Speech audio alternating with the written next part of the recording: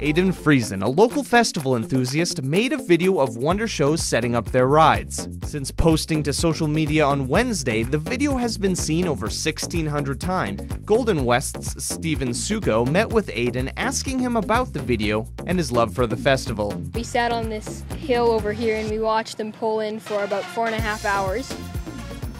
And then afterward I had taken about 200 photos and a couple videos, and then I was playing around on my iPod with this app that came with it called iMovie, and I put some of my better videos and photos on there. I remember it started, like he said, when he was about 2 or 3 and his grandpa took him on rides here, and then after that every year we had to come. We had a routine where we would go on rides on Saturdays, but we had to come Fridays to scout which rides we'd go on in what order.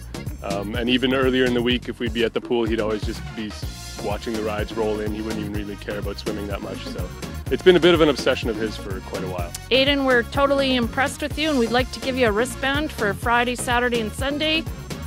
What do you think of that? Awesome.